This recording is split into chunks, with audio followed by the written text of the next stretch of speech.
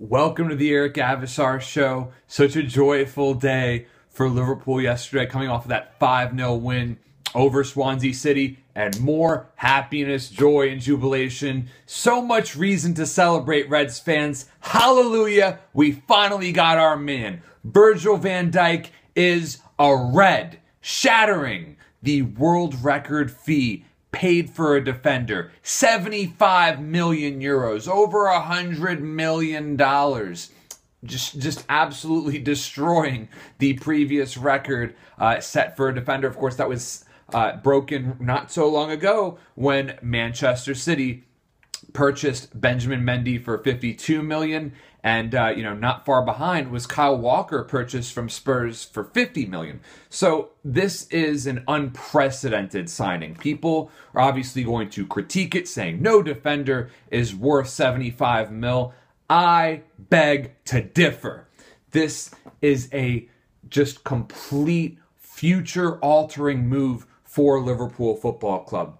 It's a dream move for all parties involved after the nightmare that was the summer transfer saga. So humiliating, embarrassing to see Liverpool have to issue such a pathetic public apology for trying to tap up Van Dijk, of course, feigning a lack of interest, saying that we are no longer interested in the player. Get out of here. Klopp was going to do whatever it takes to make it happen, and Van Dijk was dedicated as well. Obviously unhappy at Southampton. One of the 5 best center backs in the world, if you ask me. 6'4", towering height, great speed to close down balls. Wonderful tackler, can take on the big boys with the best of them. He obviously completely shut down Christian Benteke. Some great highlights you can see of the way he always wins aerial battles against him.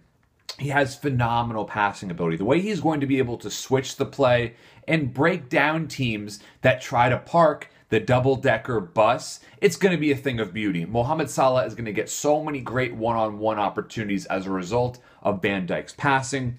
And, these guys who Jurgen Klopp has brought in, Mo Salah, Sadio Mane, Keita, Ox, and now Van Dijk, all very talented footballers who would have never come to Liverpool if it wasn't for Jurgen Klopp. This is the Klopp effect. He could have gone to Manchester City and walked into a title-winning squad easily, but he didn't.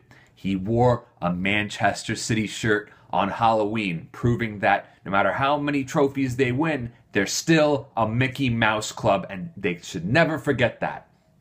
Liverpool is the place to be. It's where top players want to go. It is the exact opposite narrative that Reds fans were forced to deal with during the Brendan Rodgers era, missing out on player after player and having to settle for guys like Ricky Lambert, Mario Balotelli, Lazar Markovic. Those days are over. The top players come to play for Liverpool Football Club. And what makes the timing of this so interesting, they completed the deal in the middle of a Manchester City game, so they could not make a last-minute hijack of the deal. But it didn't matter. Van Dijk made it clear in the summer that he would only come to Liverpool, and he made it clear now he would only come to Liverpool. He wants to be in the red shirt, and I would have no problem whatsoever with seeing him wear the captain's armband from day one. And as of now, he is in line to make his Liverpool debut against Everton in a derby. What an exciting prospect in the FA Cup. Would love to see that be his first match. So this partnership that he's going to create with Joel Matip is going to be towering and terrifying. Set-piece defending is going to get so much better. Man marking, the way he's going to just command the defense. This is not just about Van Dijk's talent. This is about his leadership, what he is going to bring to the table. Liverpool have a true leader. You could honestly make the argument that Van Dijk is the first Liverpool player now in the squad to be true captain material, and I can't wait to see how well he's going to perform. Of course, every move will be, dissected, analyzed, and criticized, but the fans need to get behind this lad because he is something special. World-class player, finally at Liverpool now, and I'm calling it. Next season, Liverpool are winning the league.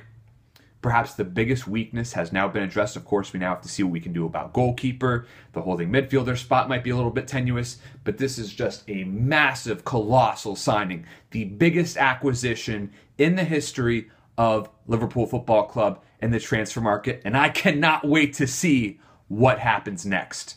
Thank you so much for tuning in, Reds fans, and as always, you'll never walk alone.